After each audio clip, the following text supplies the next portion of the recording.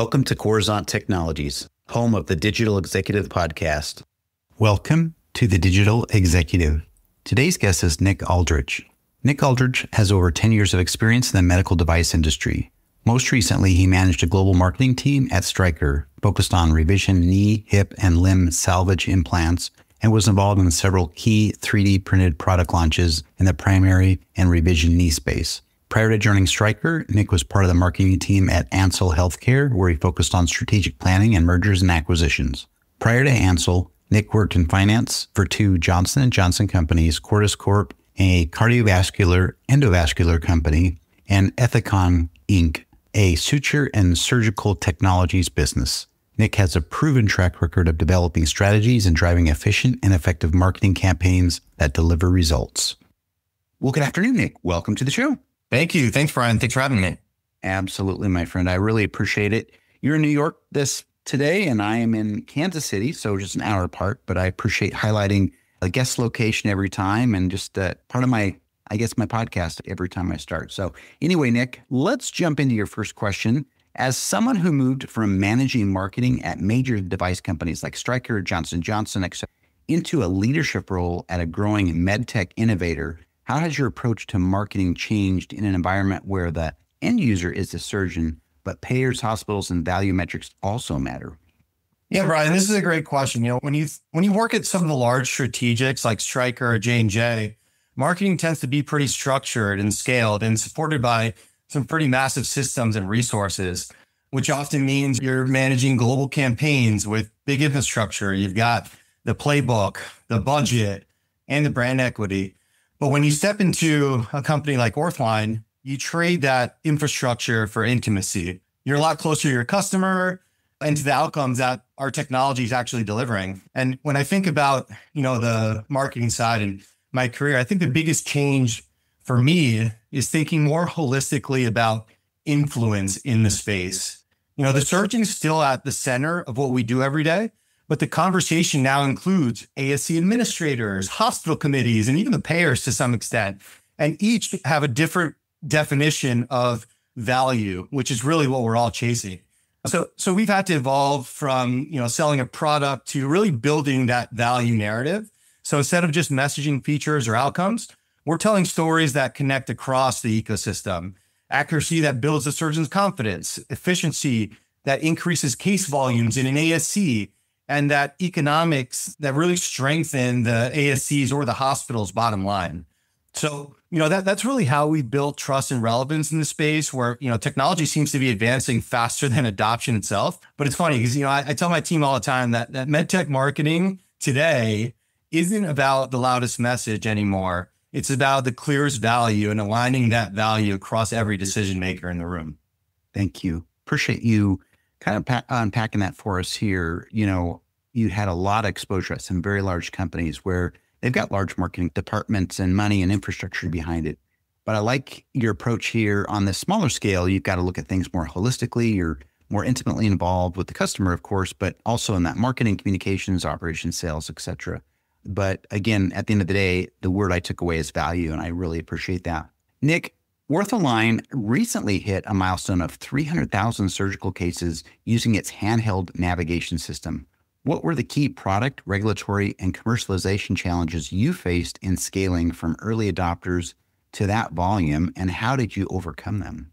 Yeah, reaching that milestone and now having surpassed 400,000 procedures globally represents a huge validation for our mission. We're driven by that belief that everybody deserves exceptional healthcare, and we're committed to making the empowering technologies accessible to all. And that, making the precision accessible to every surgeon in every setting is just a huge validation of our mission statement over time.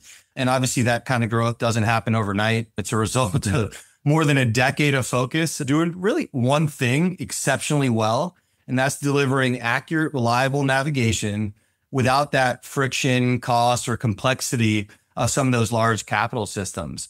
When you rely on a robotic tower or a cart-based setup, when you don't have those sorts of things, your technology has to earn its place in the operating room. And you have to really prove yourself every single time. And that comes through consistency, accuracy, and really the ease of use of our system. So, when I think about how we built trust in the space, we've sort of done it the hard way, case by case, surgeon by surgeon, but really by keeping the technology simple, precise, and ready to perform in any of these environments, from the major hospitals to the high efficiency ASCs to remote locations really, really around the world. And when I think about like early on in OrthAlign, our biggest challenge, it really wasn't technical. I would say it was more psychological. Surgeons had been conditioned to really trust the large capital-based systems as the gold standard for precision. So we really had to prove that a handheld disposable device could deliver the same or even better accuracy, but also do it faster, simpler, and at a fraction of the cost. So, earning that trust required us to have obviously great clinical data, a lot of peer-reviewed public validation and publications. But most importantly, I think it's a surgeon-led advocacy and that real-world experience that demonstrated those consistent and reproducible results is what's built the trust with that surgeon base. And when I think about, how we've gotten there, I'm most proud that we didn't grow by chasing the hype and the competitive features. We grew by staying true to our mission, making that precision accessible through a technology that was accurate, simple, and cost-effective. And really, it's that consistency that's earned us our credibility and our position in the marketplace. So now that we've eclipsed 400,000 procedures, we're really entering a new phase in what we're doing. One that's not just focused on volume, but starting to think more about the connection, the data, the insights, and the digital engagement that we can extend beyond just the procedure itself.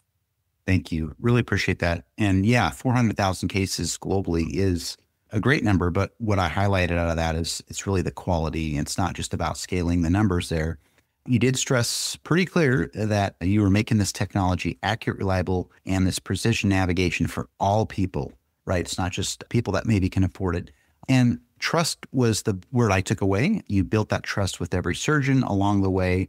And because of your consistency, your quality, and that trust level, I can certainly see why you're so successful. Nic, in surgical navigation, how are you leveraging data, software automation, and connectivity to evolve from a hardware-centric device company into a more tech-enabled service provider? Yeah, for a long time, navigation was viewed just as a piece of hardware, a tool that's used in the OR that really just ended when the incision closed, right? But now we're building towards something that is more connected and continuous. Our handheld platform already captures valuable procedural data. We got things like alignment, time efficiency, accuracy trends, and we're expanding that information so that we can sort of inform decisions for both the surgeon and the facility. We've our team has sort of evolved from a hardware company to a software company to some degree, and we're building software layers and connectivity features that bring that data to life. So turning some of that raw information that you're getting from the procedure into actionable insights for the surgeon and facility. So think of it as like evolving from navigation to, navigational hardware tools to smart navigation and smart tools, handheld devices that can communicate, learn, and continuously help improve outcomes, streamline the workflows, and demonstrate value across the entire healthcare system, not just within the procedure. When I think about, our upcoming launches, for example, we will continue to introduce different aspects of technology that are going to help us grow. But, some of the market's chasing automation, and we're not chasing automation for automation's sake. We're more focused on augmentation, helping the surgeons operate at their best with better information and less complexity. The technology should fade into the background and let the surgeon's skills shine during a procedure. And that's really what we're aiming to do. I like to say that, we're not augmenting surgery, we're amplifying surgical intelligence. Thank you so much. I appreciate that. You are building something that is more connected, accurate, and safe. And I really took that away as what you said here in the conversation. But the data does inform decisions, right? You said it informs your company with those actionable insights and continuously improves those outcomes. And I liked how you said it's augmentation more than the automation. Let the surgeon do their best work. And I think that's pretty cool. And Nic, the last question of the day, given that surgeon workflows, hospital purchasing dynamics, and regulatory constraints are slow moving in healthcare, how do you instill agility, innovation mindset, and faster iteration cycles with OrthAlign's marketing, product, and organizational culture? I'm a firm believer that agility comes from clarity. When everybody understands the mission, they can move fast in that direction with purpose. So, we think about agility a lot, and healthcare doesn't always move fast, as you mentioned. But, what we've learned is that it's not about moving recklessly. It's about moving with clarity in that direction of our mission. And when everybody understands that mission, which we, deeply believe here at OrthAlign, making precision and empowering technologies accessible to all, it's really that's allowed people to make decisions quickly and confidently without having to go through layers of approval, right? That mission alignment is huge for us. We've also built a culture around curiosity and collaboration. I think collaboration is probably one of the most used terms in our industry and in most. But, just like many other organizations, marketing is working side by side with R&D, operations, our surgeon partners, and now administrators as well. And I think that kind of proximity is what keeps us grounded in what's real and lets us move quickly when it matters. And honestly, our customers really are the ones that keep us agile. When you work with ASCs, you're dealing with entrepreneurial surgeons who really value efficiency and that immediate impact that something can deliver to either their facility or their practice.